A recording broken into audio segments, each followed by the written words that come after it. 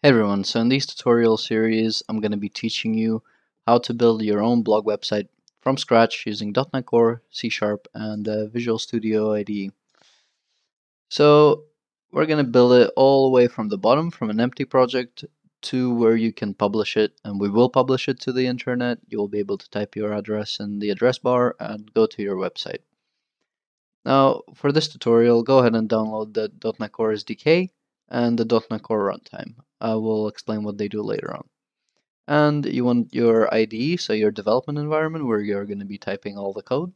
You want to download Visual Studio Community version 2017. So after installing the .NET Core SDK and Visual Studio, let's go ahead and create a new project. So you can do so by clicking on File, New, and Project.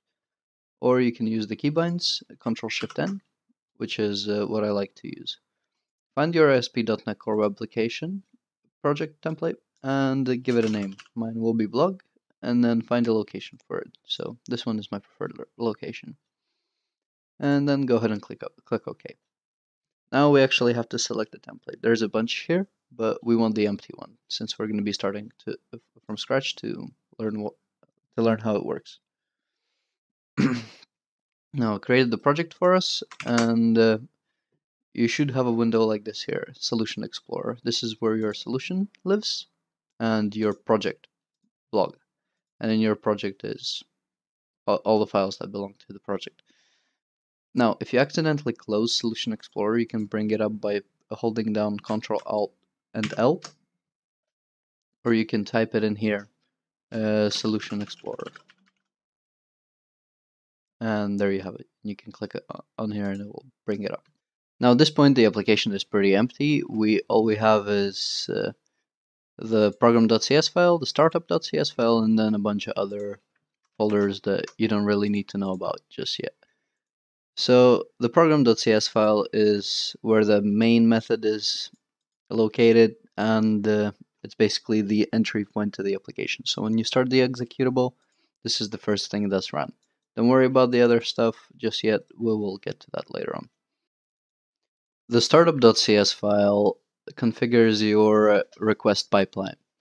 So if we look at this bit of code here, all it does is that it takes the context for the current request, and to the response of that context, all it does is write hello world.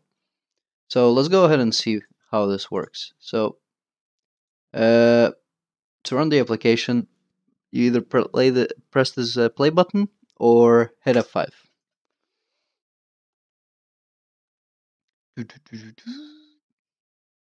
Okay, so here we can see hello world, and if we go like slash anything, it will still output hello world. So any route you put, okay, it will just output hello world. So close this, and this is because it takes literally all we have in our app right now.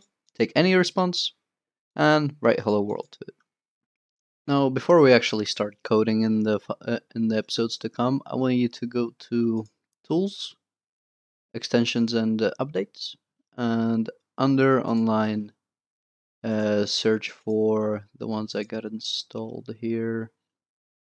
It is, let me find it real quick. Okay, open command line and add new file. So just type in the name of these two applications into extensions into the search filter here. They should come up, and just install them. You will probably be asked to restart Visual Studio.